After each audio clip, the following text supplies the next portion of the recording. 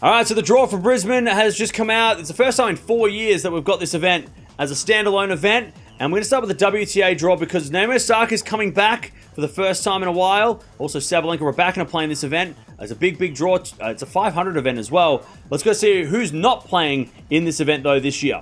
So there's a couple of big names that have pulled out of this one. Starting with Bagu, she's pulled out. Madison Keys has pulled out. Mukova has pulled out, and we know that she's also pulled out of the Australian Open, so massive name there, missing from the draw. And Podoroska has also pulled out of this one, so they're only the 4 players so far who are missing the first event of the year.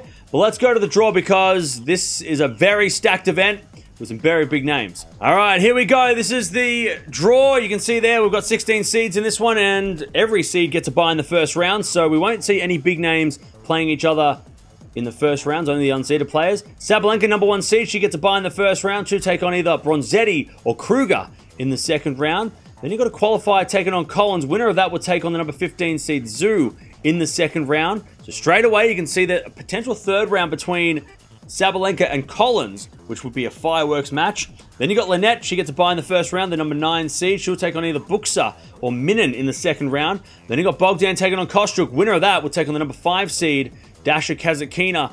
So that's the top quarter of the draw. Sabalenka, I mean, dangerous players like Collins, of course, could be very dangerous. But, you know, Lynette, I think she might have played her at the Australian Open last year, so she can beat her. Kazakina, I mean, maybe on a fast court, tough for her to beat Sabalenka, but I'll tell you what, Sabalenka, the Australian Open champion, not too mad about that section of the draw. Not too many dangerous players. Then, the next section of the draw, you got number 3 seed Ostapenko, gets a bye in the first round. She'll take on either the winner of Stearns or Georgie in the second round. So maybe Georgie Ostapenko second round, always fireworks. Then you've got Naomi Osaka coming back for the first time in a long time. She takes on Korpatch in the first round. Winner of that will take on Pliskova, the 16th seed in the second round. Then you've got Kalinina, the 12th seed, taking on either a qualifier or Boro in the second round. Then you've got Kalinskaya taking on Pera. Winner of that will take on the number 8 seed, Azarenka, in the second round. This section of the draw feels like the most dangerous because you got a couple of big names. Of course, Pliskova's won this tournament before. You got Ostapenko, Azarenka. And then the unseeded players. You got Georgie, and of course Osaka being the big one that everyone's focusing on this week. So I feel like that section is the most dangerous section of the entire draw, at least the dangerous quarter of the draw. And of course Naomi Osaka's in that section as well, so that's going to be really fun. Next quarter of the draw, you've got the number 7 seed Alexandrova, gets a bye in the first round. She'll take on the winner of a qualifier or Tomova in the second round. Then you've got Noskova taking on a qualifier. Winner of that will take on the number 10 seed, Castella, in the second round. Then you've got the number 14 seed, Kenin. She'll take on either Rodionova or Trevisan in the second round.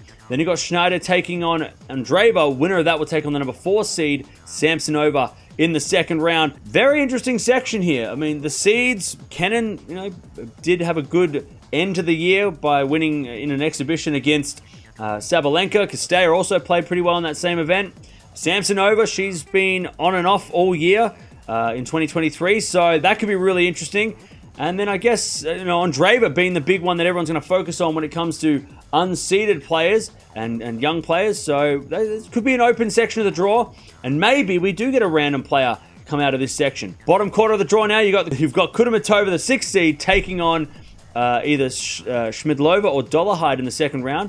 Then you've got Saville taking on a qualifier. Winner of that will take on the number 11 seed Potapova. Then you've got the 13th seed Mertens. She'll take on either Siniakova or Stevens in the second round. Then you've got Birrell taking on a qualifier. Winner of that will take on the number 2 seed Rybakina in the second round. And if you're a Rybakina fan, you got to like that draw. That is a very nice draw. Not too many dangerous players. Even the seeds aren't super dangerous. Kudermetova can have her times, but she's very hit and miss, and also she can play the big guns and lose badly, as we've seen her play Swiatek a bunch and lose badly. So I would say Rybakina's section might be the best for the top 4 seed. She's probably got the nicest draw and should make it to the semis. Of course, some of the matchups we could get with Sabalenka possibly playing Osaka, Sabalenka or Ostapenko up the top half in the semis could be a thing, or even Samsonova versus Rybakina in the bottom half of the draw. Of course, Samsonova has been a little bit of a pain for Rybakina in 2023, so that could be dangerous, but I don't know. What do you guys think? Do you think that Rybakina's got the best draw? Sabalenka's also got a pretty nice draw. I do think that where Osaka's placed is very dangerous for everybody, including the seeds.